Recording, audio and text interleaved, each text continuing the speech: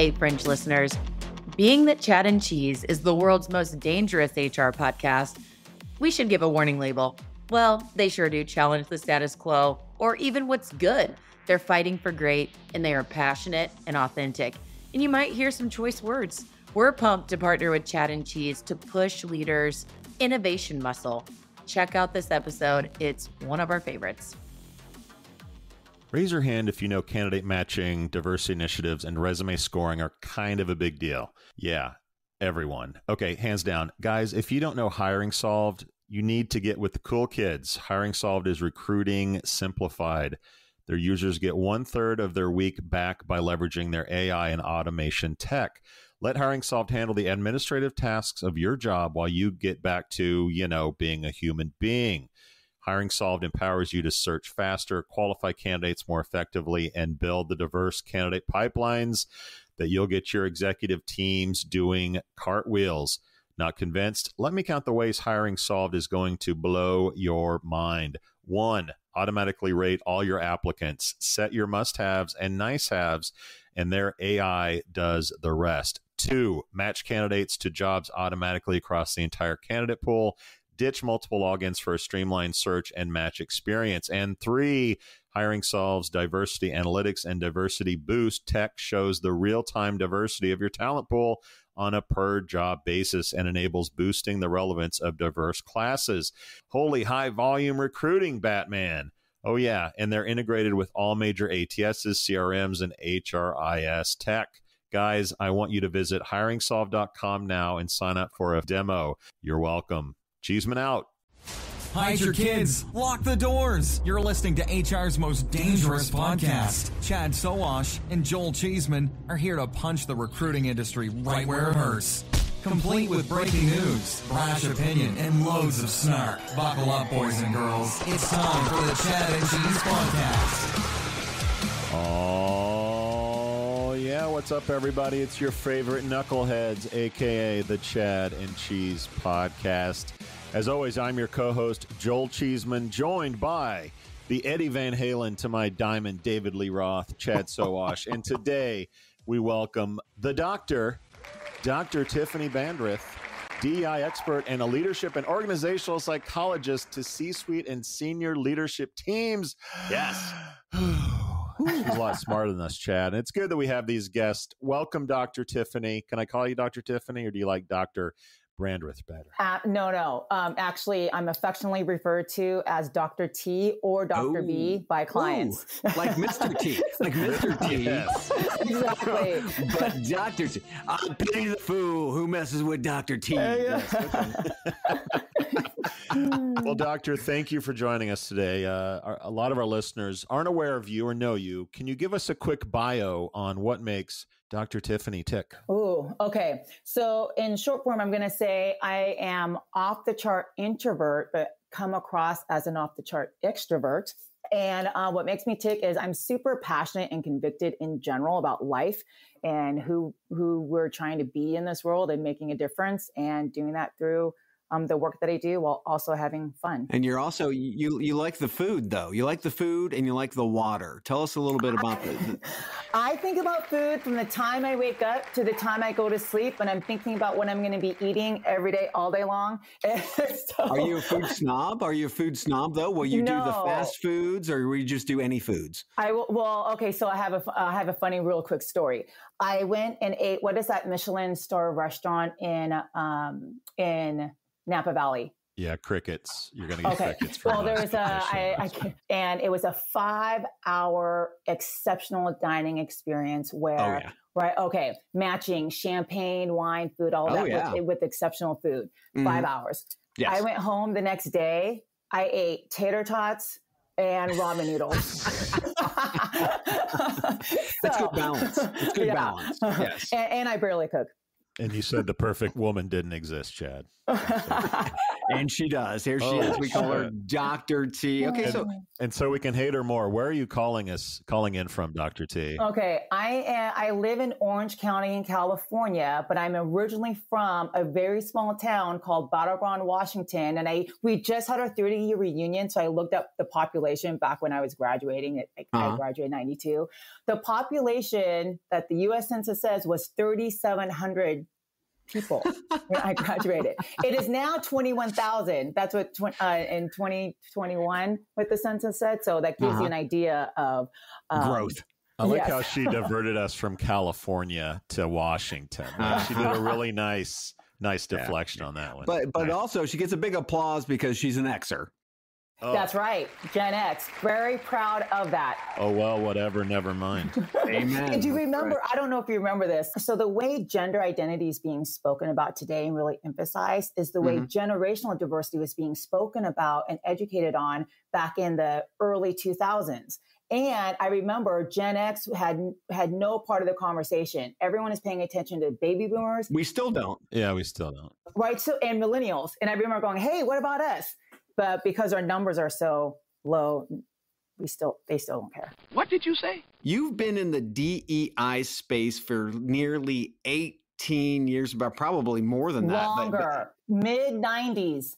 Being in the DEI space, even before that acronym even existed, what's been the biggest change? Good question.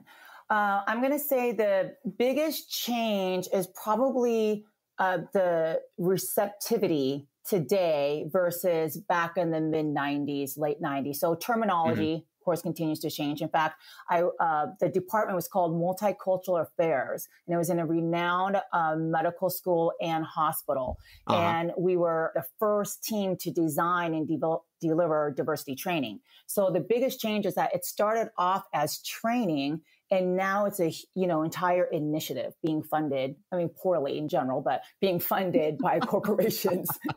Well, that being said, okay, we're seeing billions and billions of dollars on DEI training every single year, but yet we're not seeing the outcomes. Can we go ahead and just put a stake in it and say that DEI training just doesn't work? Okay, so yes, I'm going to, so prior to 2020, right, May 2020, it was reported that we're spending $8 billion a year. And oh my gosh, that's so much money. But in comparison to $166 billion that is being spent on leadership development. And we know that Gallup continues to report engagement level, disengagement is around 70% based on poor leadership and management. Yet we never, ever say leadership development is training. It is failing. So one of the points you make that DEI is failing, and you talk about in a LinkedIn post that we are simultaneously advocating and oppressing DEI efforts. Can you explain that? Yes. Okay. So we've only been doing research on, what's working, what isn't working. We haven't been researching and focusing on the people that are committed to diversity and the decisions that are being made to advance it or to prevent it, because those decisions are concealed and we aren't transparent about that, right? And so the field has been led through what I refer to as good intentions, right? Well-intended people who want to be able to make a difference, yet without the qualifications to actually be leading this work. And I'm going to say there's different facets. So let's just say organizational change, right? Requires an organizational psychologist who knows how to do conflict management, who knows leadership development, and also diversity inclusion. D&I experts weren't trained in org psychology and leadership development. Leadership development people aren't trained in D&I, and org psychology actually doesn't train in D&I either. So what we're seeing is a bunch of figureheads who literally have no fucking clue what they're doing. And let me liken this as something real quick. I'm a veteran, and I'm also on the, obviously the talent acquisition recruiting side of the house. Just because you put a veteran in a spot doesn't mean they know how to hire veterans and what the actual issues are. Is that what you're saying with regard to the other aspects of DEI? Just because you put somebody in that space and they could be a person of color or a female, it doesn't mean they know what the fuck they're doing. Ooh, so you're just touching on something highly controversial, but spot on. So you just named one of what I'm referring to as 5 unconscious deceptions, but highly uncomfortable truths of what is leading DEI and driving it directly into what I've trademarked and coined as the DEI death zone, an analogy to Mount Everest death zone. So experience is one of those 5. And the way I define this as being from a marginalized classification qualifies to hold position and are exempt from making oppressive DEI decisions. I love how you sort of frame death zone with Mount Everest. Can you dive into that just a little bit and then we'll get into the other 4 biases that you talk about? Okay. So Mount Everest is the highest peak, right, in the world. And hundreds of people go and seek to climb that. The death zone is near the highest elevation peak where the elevation is so extreme and the altitude levels are so high that people are actually dying. So you can only spend a certain amount of time there in order to summit and get to the peak. So this is the place where most climbers die.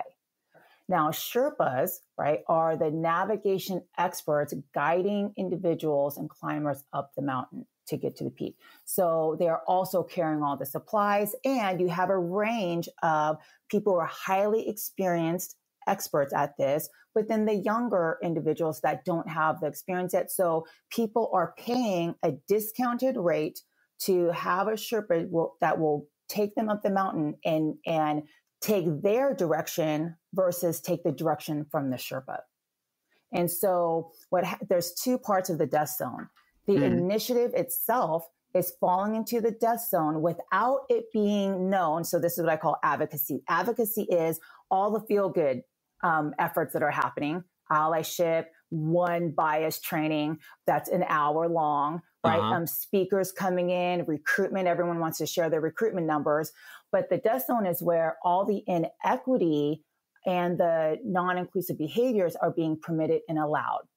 So the death zone is happening, but unbeknownst to the larger body. And then the death zone for diverse, marginalized individuals. So, you know, this whole notion, speak truth to power. Yes. So I was doing that way, way, way before it was even coined a term. And the reason why I'm coming out with all of this as well is I'm really bored by all the recommendations and all the articles that keep coming out, because they're the same redundant solutions that are only topical and surface level, and we're defining the problem in the wrong way. So when all the speakers, like you go to these conferences and such, and so all the speakers talk about be courageous, speak your truth, be authentic, and look, I'm up here, so because I made it, so can you. And all the people that didn't make it aren't on stage. And so by telling people speak truth to power, you can do it when power won't even speak truth to power. So these 35 executive teams that I've worked with, there's a power dynamic within the executive teams where when I'm doing my informational meetings and so forth, the number one thing that executives ask me is this going to be kept confidential? So if executives aren't willing to speak the truth among the executive team, why the hell are we advising people who are already disadvantaged at lower levels to speak truth to power when they're being penalized in really subtle ways? I identified 9 behaviors that are happening by DEI, by advocates for DEI in senior leadership roles that are penalizing people for doing that. So your research reveals that women are the highest demographic representing the people who are oppressing real change. Talk to me about that. That to me is surprising as hell, because the exact people who are being oppressed, maybe this shouldn't surprise us, because Jeff Bezos, everybody says, I want to be that. And everybody knows you're not going to be that, right? But why are women oppressing any of this? Okay, so it goes back to what we just talked about regarding experience being one of the unconscious deceptions and truths. So the reason why this is so prominent is because when you're from a marginalized classification, such as being female, so you experience sexism, there isn't a reflection on, could I be a racist? Could I be homophobic, right? So people from these classes say, because I experience racism, therefore I'm not a racist, or I'm not a sexist. Because I've experienced sexism, I'm not, right? So that's the reason why this is happening. And then I have so much that I want to unpack here. Wait a minute. This sounds like the I have black friends. Oh God. Conversation from white dudes. Is it the same thing? Yes. Okay. So this is what's really interesting regarding the group that came out as being one of the highest in advancing DEI were males. 73% wow. of those representing, right, advancing were males, whereas 27% of women were advancing DEI. I have my finger over the applause soundbite, but I'm afraid to get canceled if I do that for white men. I can't do it. I know. This is what I'm saying. This is so controversial. This is really controversial. And okay, so I want to share this. So compliance is one of the other unconscious deceptions. Oh, talk to me. Okay. So I'm going to bring in HR here. So being stewards of the law equates to having expertise and being qualified to supervise and oversee DEI. That is false, because HR leaders are also oppressing people and DEI. So what we've done is and I understand. So when you ask what one of the biggest changes are, we equate bias and discrimination as the same thing. So because HR is responsible to protect the organization and people against discrimination, we believe, okay, so of course DEI belongs there. Actually, it's a complete conflict of interest, because yes, HR is about the people, but who are they first for? The company. And we know that so there's a major conflict of interest. When an employee raises a claim of discrimination after leaving the organization, they don't hire the internal lawyer, defense lawyer. They have to get their own plaintiff, right, employment attorney. And so the corporate attorney at no point ever represents the employee. And in fact, and we saw this, let's use the NFL as an example, right? We saw Brian Flores' text messages. And what did the NFL come out with? A statement saying, we will defend against these claims and which are without merit. This is the stance the HR, the legal department, and the company takes every single time. So all the counseling that HR does when there's employee relation problems, what are they doing? They're documenting. Why are they documenting? They're documenting because in case they ever need to be able to use that to defend against any claims. So the legal advisement that's happening is at the detriment of actually helping in developing employees and managers. So what I'm hearing is, so HR largely is to keep the company out of trouble, i.e. keep it out of court. But also, if you look at DEI initiatives, that's a fairly disruptive strategy by most companies, like accounts, right? So am I hearing you say that HR, who traditionally is in charge of keeping the company like risk averse, is now in charge of totally shaking things up and injecting diversity, inclusion, and equity into a company, which by its nature is sort of rocking the boat? So is HR, am I hearing that correctly? And secondly, is HR the wrong department to be instilling DEI initiatives in a company? Absolutely, because so it goes back to the conflict of interest regarding if their job is to reduce risk, minimize, and conceal risk, why are they going to make decisions that will uncover and create vulnerability to create change? So HR actually rejects transparency. So everywhere in all the literature, what do we hear? DEI, we need transparency and accountability. So therefore, and this is where, when I talk about I'm going to say this, the powerhouse global management consulting companies, because they're industry leaders, right, should be leading in creating disruption. Yet they're still also following the same formula, meaning transparency. Everyone loves, so this is the advocacy. Everyone loves to be transparent about the billions of dollars that they're putting back into the community. and the recruitment numbers, which are always mid-level and below, never above.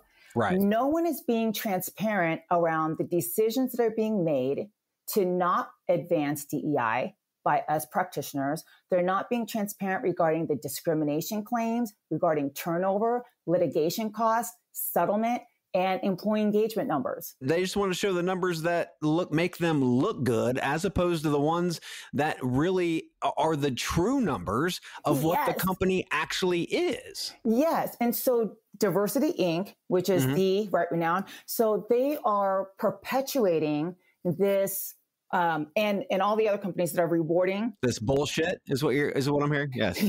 Yeah. Okay. So this is my new analogy regarding the feel good and then the not so feel good is everyone is playing offense and communicating offense, and no one wants to communicate defense because it gets you disliked and blackballed.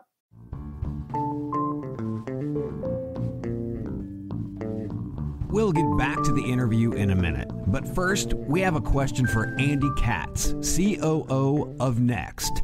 Andy, if a company wants to actually come to Next and utilize your database and target texting candidates, I mean, how does that actually work? Right. So we have the software to provide it 2 different ways. If an employer has their own database of opted-in text messages, whether it's through their ATS, we can text on their behalf. Or we have over 8.5 million users that have opted into our text messaging at this point. So we can use our own database. We can dissect it by geography, by function, any which way. Sometimes we'll even parse the resumes of the opted in people to target certifications. So we really can, dive really deep if they want to hone in on, just give me the best 100 candidates that I want to text message with and have a conversation back and forth with, versus going and saying I need 30,000 retail people across the country. And that's more of yes, no text messaging back and apply. For more information, go to hiring.next.com. Remember, that's next with the double X, not the triple X. Hiring.next.com.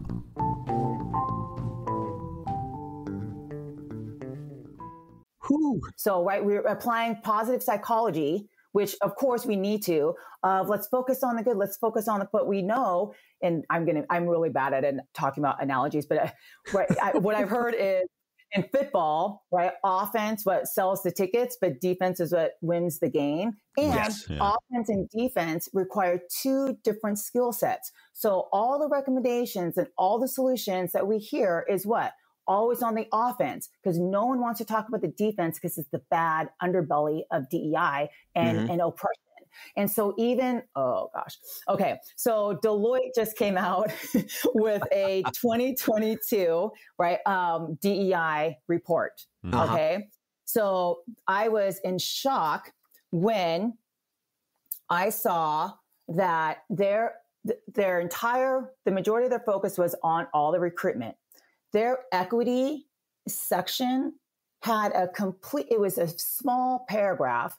And so this is equity in talent reviews and succession planning. And this is where the majority of the bias sits, that HR is not qualified because they're not bias experts.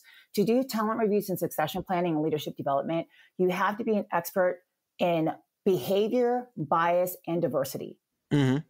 And so even Deloitte couldn't speak to that. They said equity is an outcome. And I understand they could be using inclusion and equity, interchangeably, but they weren't touching on anything about succession planning, which tells me the fact that you were able to be detailed and comprehensive in all these areas, but that tells me you're missing that expertise. But I'm used to that. What I was really, I'm going to say, offended that Deloitte would say, I want to find in this section at the very end, they said, okay, here it is. Ultimately, selecting the most qualified candidate is always the objective.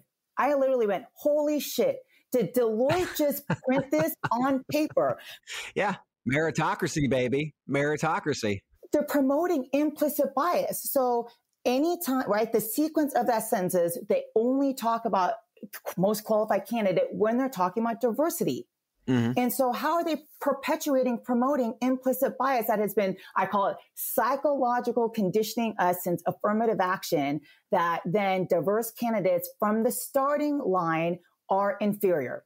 That's what that sentence implies. That's the loophole right there, baby. That's a loophole. So let me hit bias with some unconscious bias. So we just dropped an amazing interview with Steve Pemberton, the CHRO over at WorkHuman today, and he asserts that unconscious bias doesn't exist anymore. So does that mean, first and foremost, do you agree with that? Secondly, does that mean that people are hiding behind the term unconscious bias while they're still just plain biased, racist, and misogynist? Okay, so I listened to Steve's interview. Excellent. And I disagree. Okay, good. Okay. I disagree. But I think it's because of this goes to the micro aspects of diversity that's getting ignored. So we focus on the macro, we don't focus on the micro. What I mean by that is unconscious bias means I have an attitude that is in complete contradiction of what I fully, rationally am espousing, committed to, and believe myself to be as part of my identity. So people see themselves a certain way, and without realizing there's blind spots, behavior, attitudes, mindsets that are in contradiction to their value system. So yes, unconscious bias still exists, but to his point, conscious bias is also existing. We actually need to stop talking about bias without addressing oppression. So I think what he's saying is we're all comfortable with bias because bias is actually, it's a thought that is still contained internally that hasn't been released out in the world. So when bias is exhaled right into a word, a behavior, a decision, that's a microaggression. However, when it's done by leadership, what is that? Oppression. But as soon as we hear oppression, we're like, oh shit, that's a 4-letter word. And now you have to be penalized because you said oppression. When we actually have to see oppression as not good or bad, I mean, even though it's bad, right? But we have to get people to stop judging people, stop labeling people, and actually say, okay, this is the outcome and the result of a bias, which is oppression. Let's unpack that and dismantle this. But we're not training. So when you mention training is ineffective, yes, it is, because this whole notion of changing hearts and minds, I don't know if you saw on my website, I'm like, oh my God, can we stop saying changing hearts and minds? Because that is not changing behaviors and decisions for people in people management roles, knowing how that pertains to hiring, developing, evaluating performance, talking about behaviors and leadership characteristics that are leading to succession planning. Okay. So how do we change this? You have been advising companies for over 2 decades, right? So how do we change this? How are you telling companies that we need to change this? How do we become different?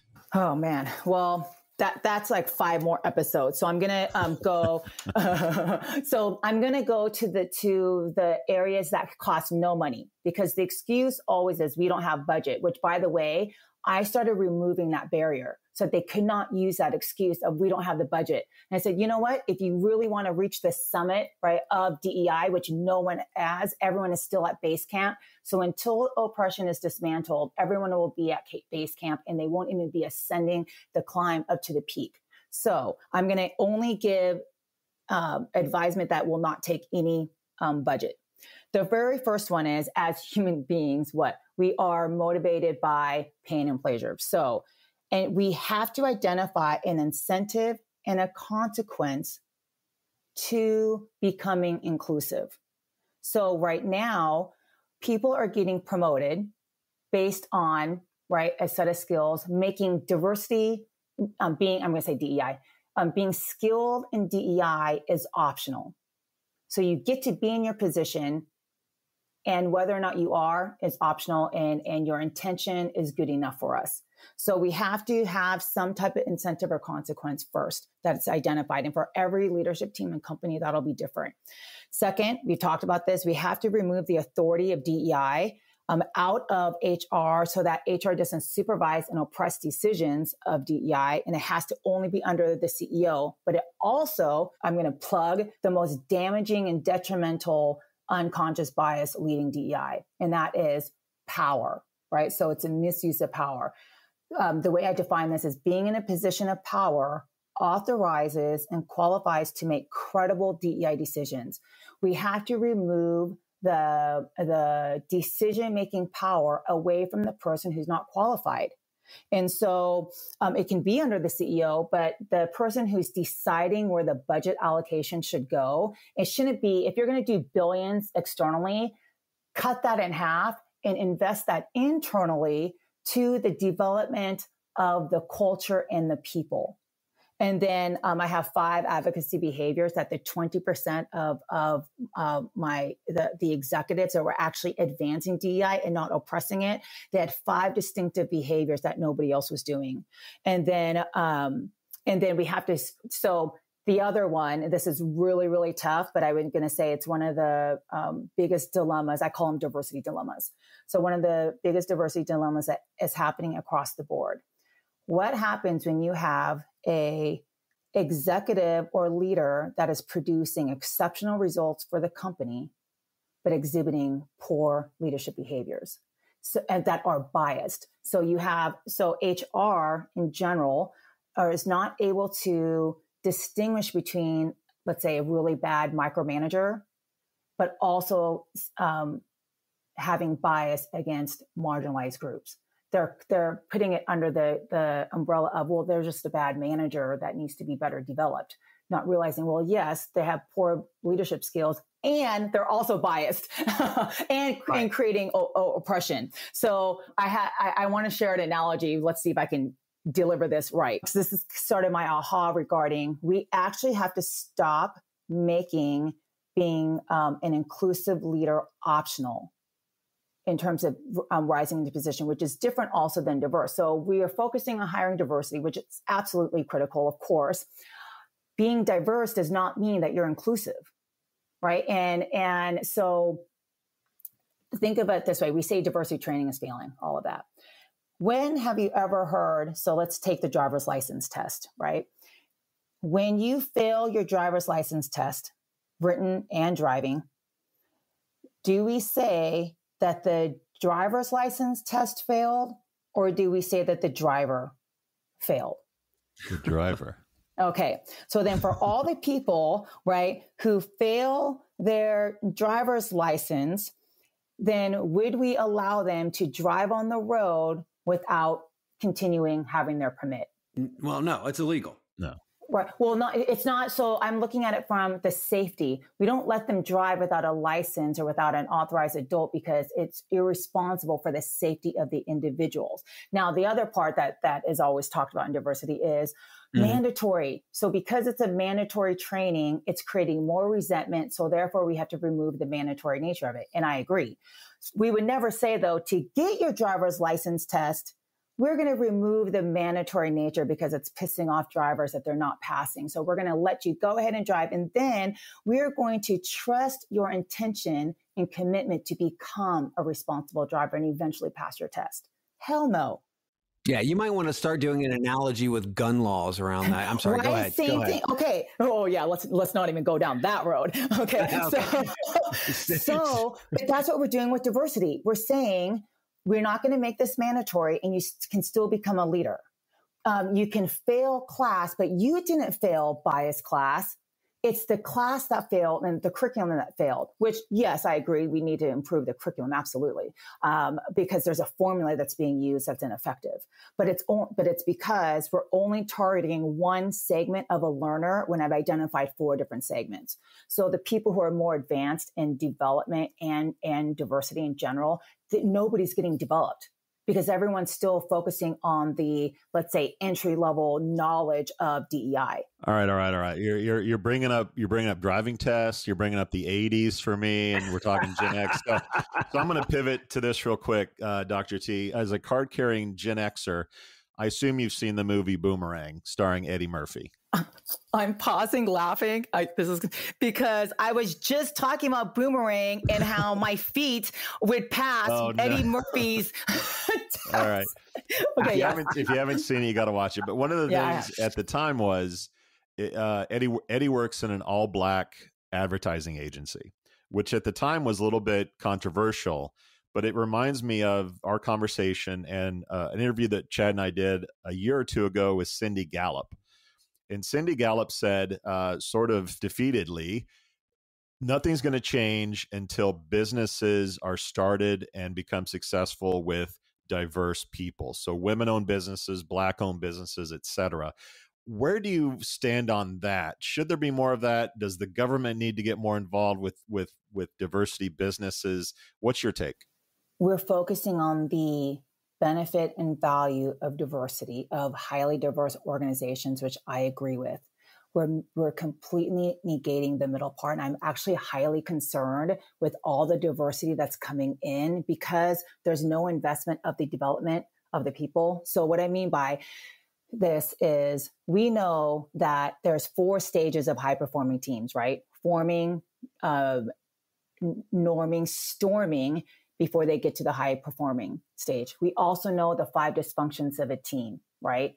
And yet we are not applying those principles to the diversity that is happening. So, and I've been in companies where it was highly diverse and it was beautiful and it was ugly at the same time because there was so much dysfunction that wasn't being managed. Because when you increase differences, what is that going to do? It's going to increase conflict unless people are skilled at managing diversity. So before we get to the innovation and the creativity and the business result for the diversity, we actually have to be able to manage through the conflict and the storming period and the dysfunctions that are there without diversity and only amplified with diversity. And that is the DEI Death Zone, kids, with Dr. T, aka Dr. Tiffany Brandreth. Doc T, can you please let our listeners know where they can find out more about you and then also learn a little bit more about this death zone? Death zone.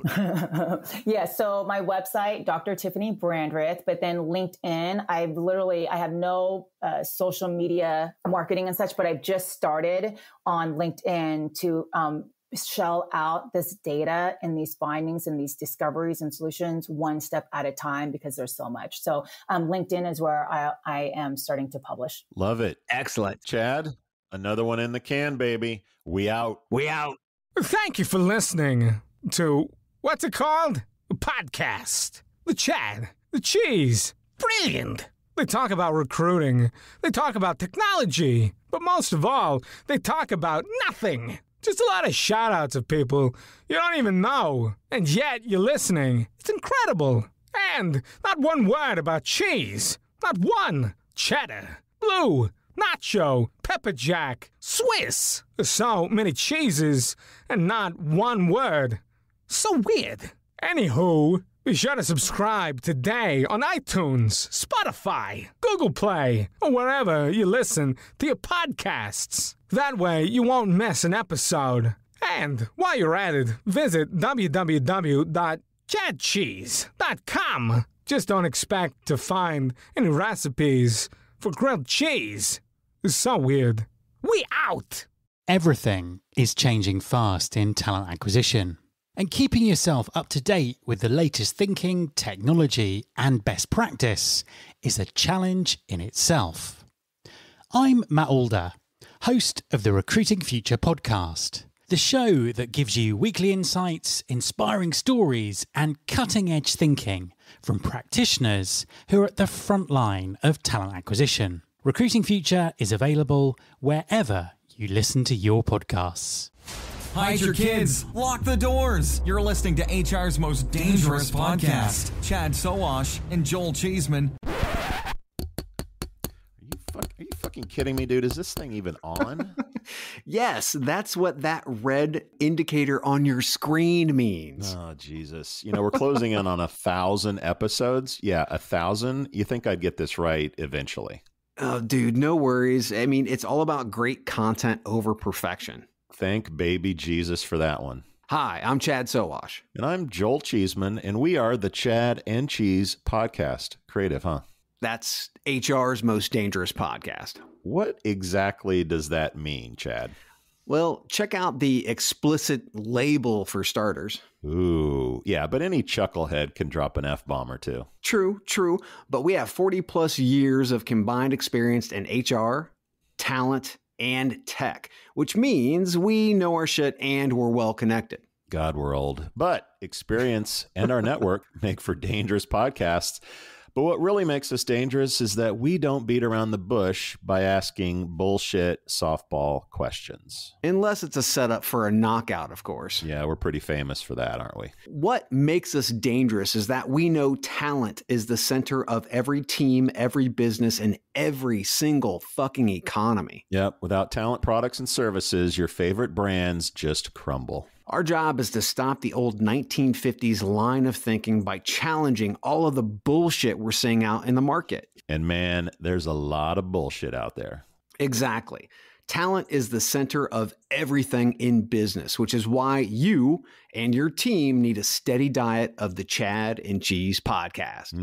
Yummy. Available at chadcheese.com, Stitcher, Spotify, Apple, Google, or wherever you listen to podcasts. We out.